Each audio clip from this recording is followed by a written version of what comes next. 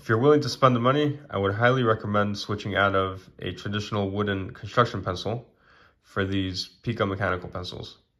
So throughout the day, when you're using these wooden pencils, when you need to sharpen them, you got to pull a razor blade out, and sometimes as you're sharpening them, you'll break the tip and then you have to sharpen them again.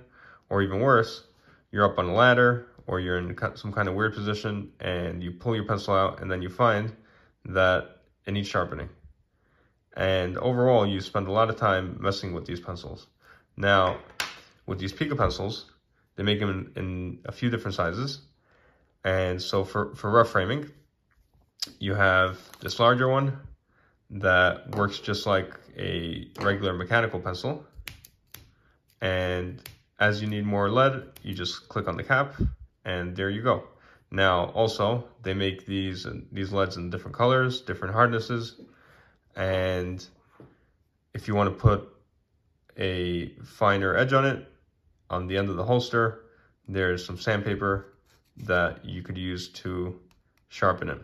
Now, also, because you have this included holster that you can keep in either your pocket or your tool belt, you always know where your pencil is, and it's really easy to get. And I really enjoy them. So this one is the 6060.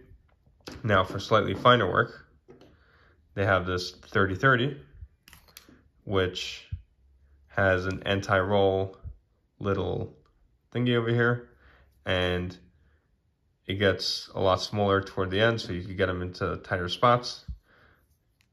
You could also use the included sharpener on the end to put a finer point on it. And they're really a pleasure to use. And also, they make this other one that I just got, which is the 7070, which is a 0.9 mechanical pencil. And this one comes with an included eraser. And they're really awesome.